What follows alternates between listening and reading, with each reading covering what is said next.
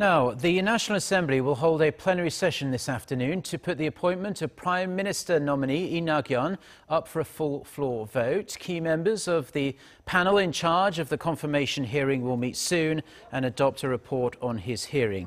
However, the main opposition Korea Liberty Party has refused to endorse the nominee, saying he's unfit for the job and they will not vote in favour of his appointment. For his confirmation, a majority of votes will be needed from the 299-seat Assembly.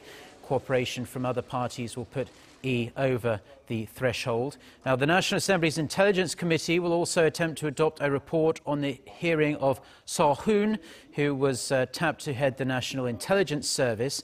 It was initially expected to take place on Tuesday, but it was delayed after some lawmakers requested documents regarding the nominee's sharp increase in wealth. Unlike the PM nominee, his appointment does not require National Assembly approval.